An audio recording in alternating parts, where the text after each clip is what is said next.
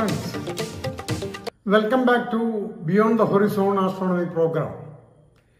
There was a slight delay in presenting this 10th part of the program. We sincerely apologize to the viewers for the unexpected delay occurred. Because of a long interval between 9th and 10th of this part, we may review the past lesson little bit. We have been discussing how astronomical activities alive in ancient India, and we have discussed it from Vedanga Jyotisha, ancient 1600 BC, that is during Vedic period. Then came the classic period of Indian science and Siddhanta period. During the Siddhanta period, 18 Siddhantas were composed.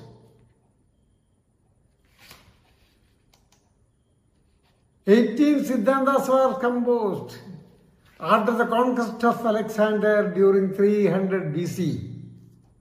In northwestern part of India, Greek and Roman astrology and predictive part of the astrology was introduced in India.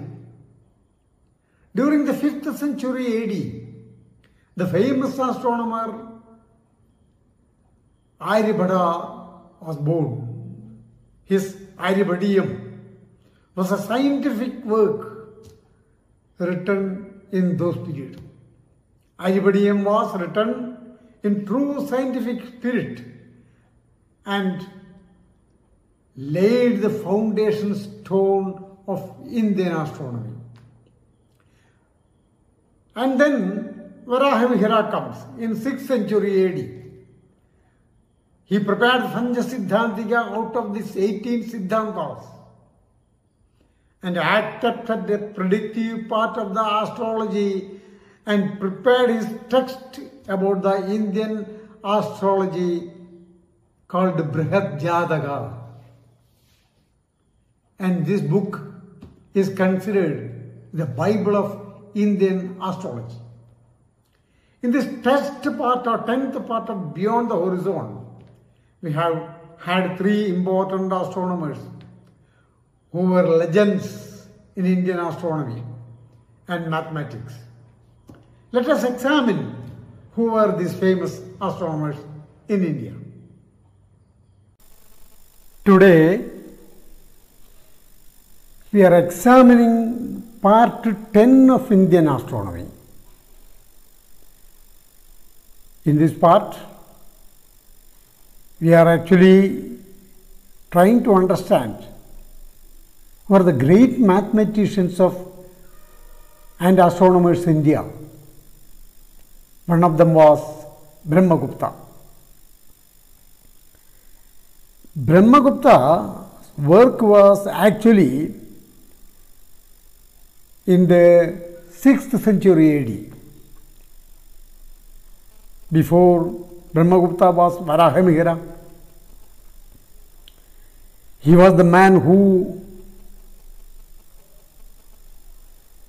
prepared the Panja Siddhantika out of 18 Siddhantas. Now we will inquire first Brahmagupta, and then comes Bhaskara 1 and Bhaskara 2 in this part of the Beyond the Horizon. The Arab traveler and astronomer Al-Biruni, almost all the Indians might have heard about his name, came in India and stayed in India during 1000 AD. He says, Brahmagupta occupies an important place in the history of Oriental culture. He taught astronomy to Arabs before they came to know about Ptolemy's work. References to his work, Sindh Hind and Al-Arkand frequently occur in the Arabic literature. These are the translation of Brahmasputa Siddhanta of Brahmagupta. He generally regarded as the mathematician par excellence. He insisted on observational verification and accuracy of the results. In the right side, you can see this is Brahmasputa Siddhanta, the book written by Brahmagupta. Brahmagupta, according to his own statement, was born in 598 AD. He was a resident of Billamala in Gurjara Desha, Rajasthan, India. During the Chaude dynasty ruler Vyagramukha, he was a son of Vishnugupta, another famous mathematician. At the age of 30 years, Brahmagupta composed his famous work, Brahmasputa Siddhanta. Book contained 24 chapters with 1008 verses. Greater part of this book is dedicated to astronomy. You can see in the sub left side, the book picture of the book is shown here.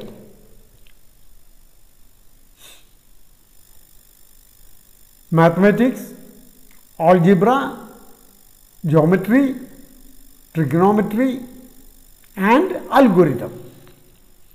Later in his life, he moved to Ujjain. Ujjain was one of the best place of astronomical studies, that is in the place of Avanti, the major center for astronomy in India. At the age of 67, he wrote his second work, that is called Khandakadhyaya in Karana Paddhati, for giving training to the student. That was a textbook of astronomy. The third and last work of Brahmagupta was Grahana Karatjnana.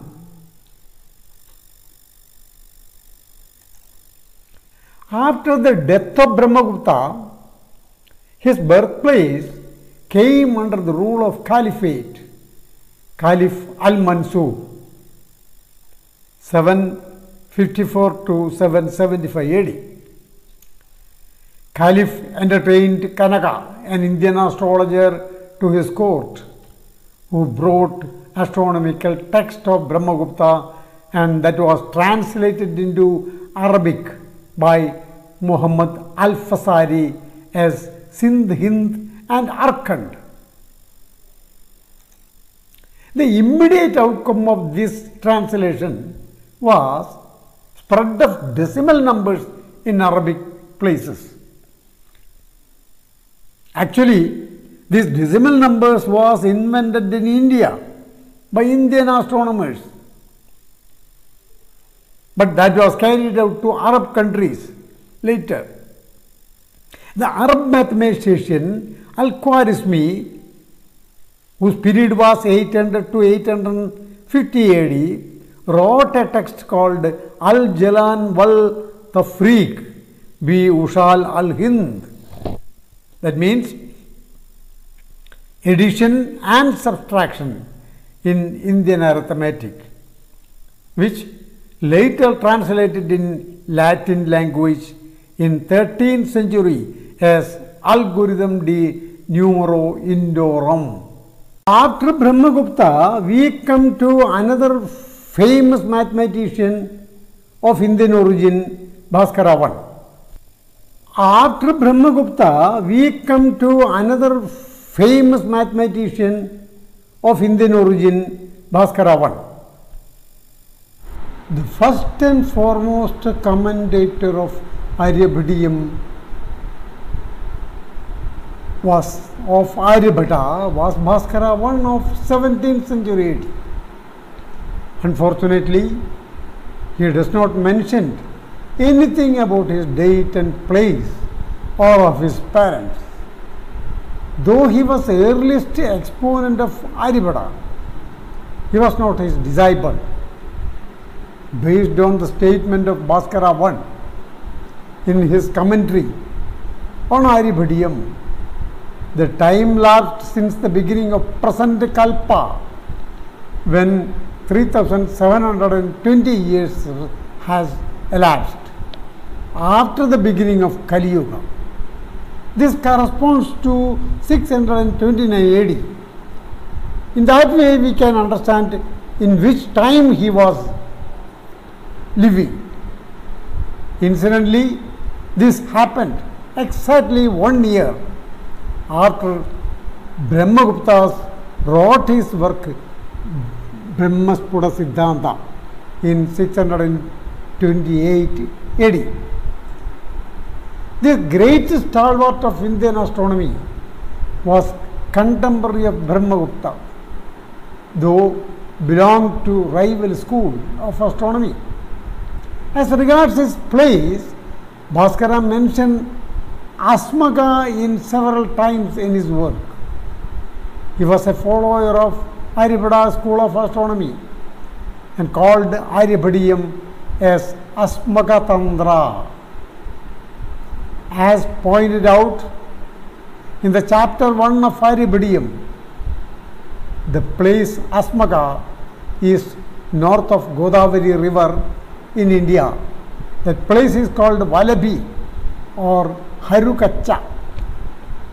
In 7th century AD, when Bhaskara lived, it was the capital city of Saurashtra, the kingdom of Buddhist learning.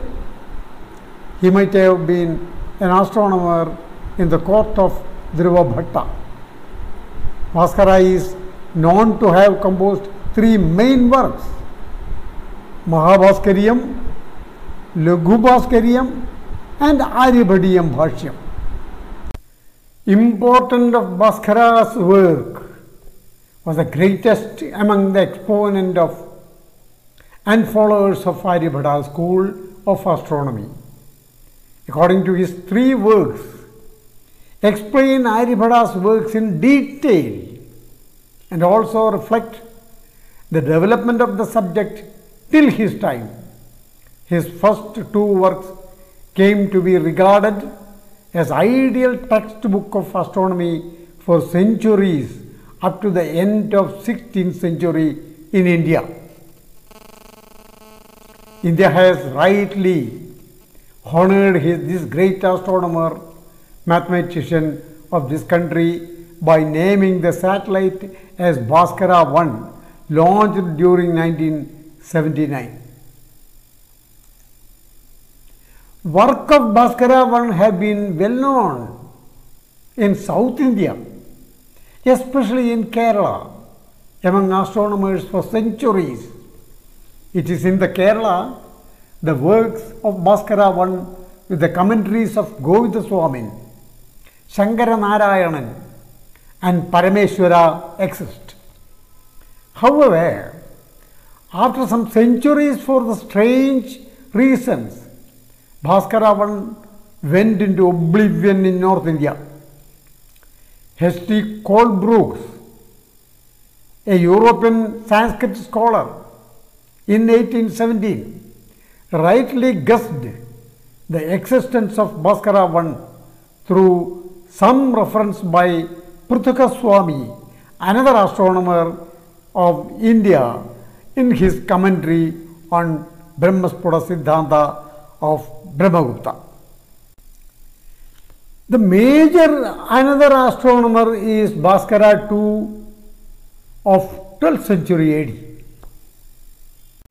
Bhaskara II's famous work, that is called Siddhanta Shiromani, consists of 4 parts, namely Lilavati, Bijaganidam, Grahaganidam and Goladhyaya.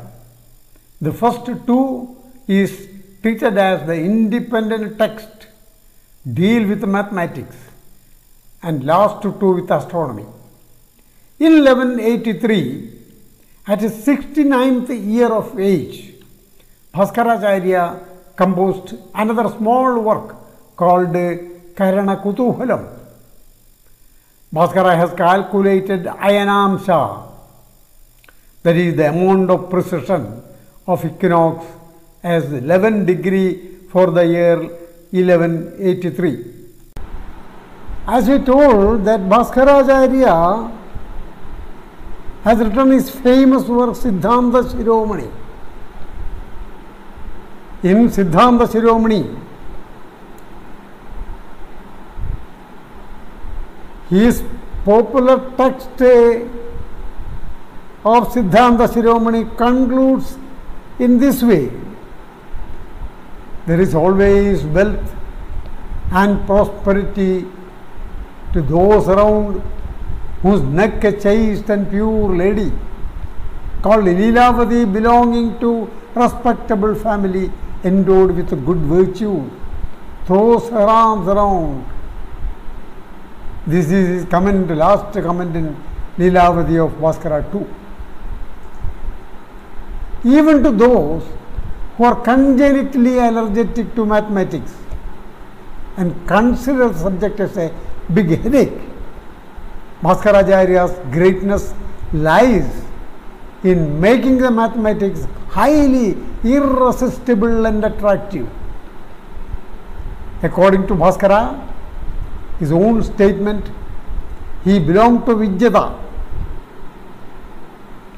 Vida near Sahyadri mountains, born in 1114 AD. His father Maheshwara, a saintly and scholarly person belonging to Sadilya Gotra.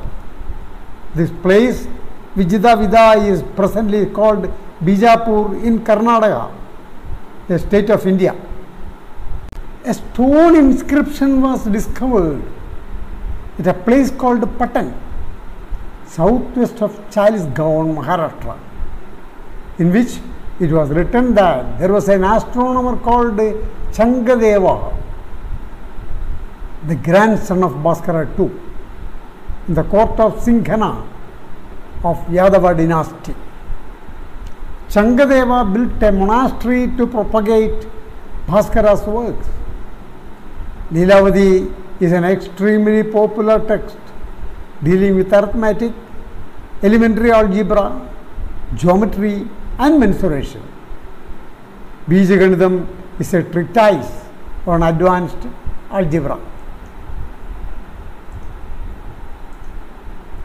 The part of Grahaganitham and Goladhyaya in Siddhanta Shiromani is a completely devoted to computation of planetary movements, eclipse and rationals of spherical astronomy.